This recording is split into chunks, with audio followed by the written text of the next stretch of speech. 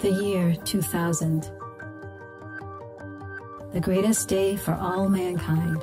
In the framework of global unity, leaders of the 5 largest countries in the world send a message to the future.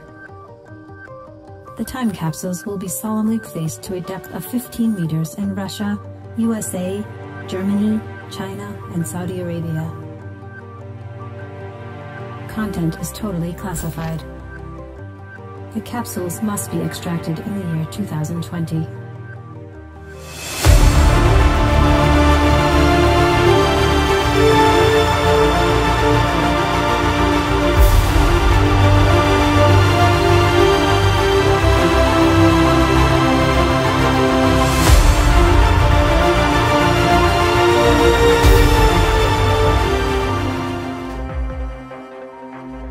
Over 100,000 years, the world's population has reached 1 billion.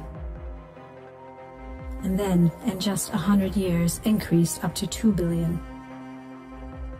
In the next 50 years, it doubled again. By the year 1970, it has reached the number 4 billion. Nowadays, the number of people on the planet is approaching 8 billion. In the next 40 years, 20 billion people will be desperately fighting to survive. We could handle this, but instead we are destroying our own environment. There were 5 waves of mass extinction in our history. And if we do not urgently take decisive measures, the 6th wave will reach us very soon.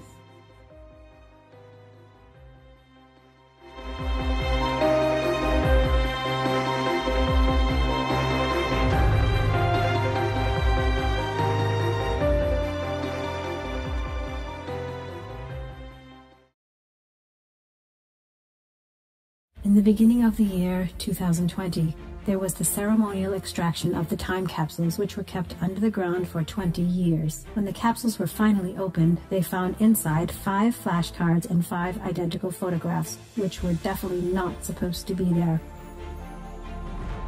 Moreover, there was a strange inscription on those materials, SARS-CoV-2, which raises unexpected, serious questions.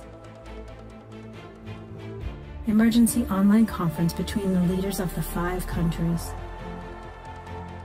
where they discussed that these materials must be immediately decrypted. During the last 2 months, the most competent specialists from all over the world tried to hack these flashcards, but to no avail.